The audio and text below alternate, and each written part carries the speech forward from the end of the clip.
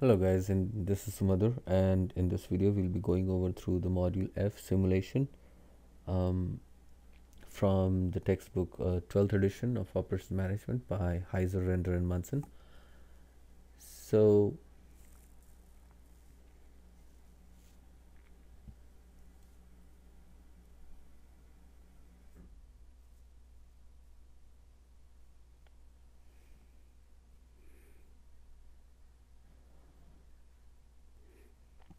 simulation is helpful when we have to do what if scenarios and it's too costly to wait for the time or the scenario, so we do a hypothetical calculation by running um, scenarios instead of waiting them for them to actually happen. And this tells us what is likely to happen in the future, and whatever happens in the future, we can be better prepared. This could be either the forecasting and the demand, when we run through different simulated scenarios as to what if this happens, then what's our sales are going to be, or if there are certain type of failures or the patients arriving in a hospital, or what are the breakdowns expected to happen in a car and things like that. Okay.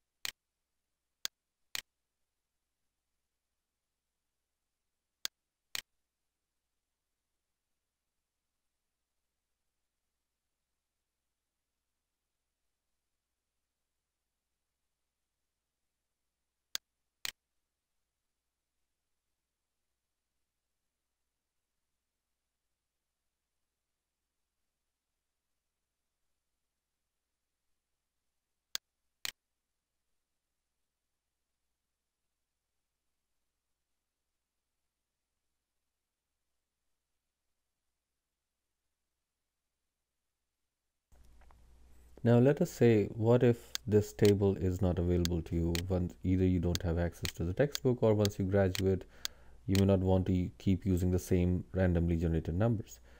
Then we can use the functionality of the Excel itself, wherein either you can use rand function to create random numbers, or you can create use the function of rand between, and then you specify the lower and the upper limit between which you want to generate the random numbers. Okay, if you were to use either rand, then it will generate the numbers between 0 and 1.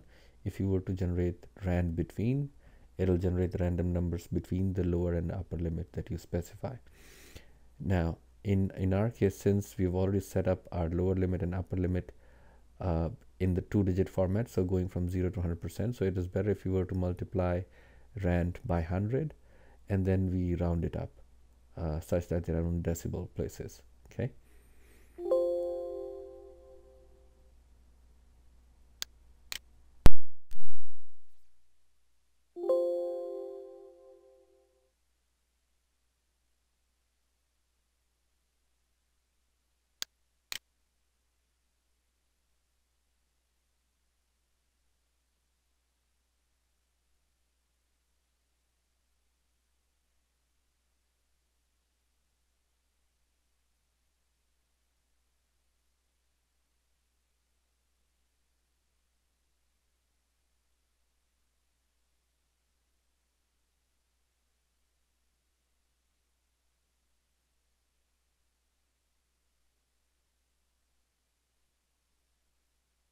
At this point, if you were to hit F9, those numbers will change every time you hit an F9.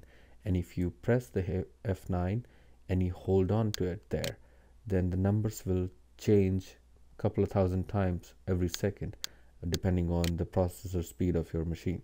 So that is, there are sophisticated softwares that allows you to do this 10,000 times, 100,000 times, to calculate the corresponding average number of failures. Let's say in this case, in this question, that's what we are using our random numbers for, because every random number generated corresponds to a type of failure.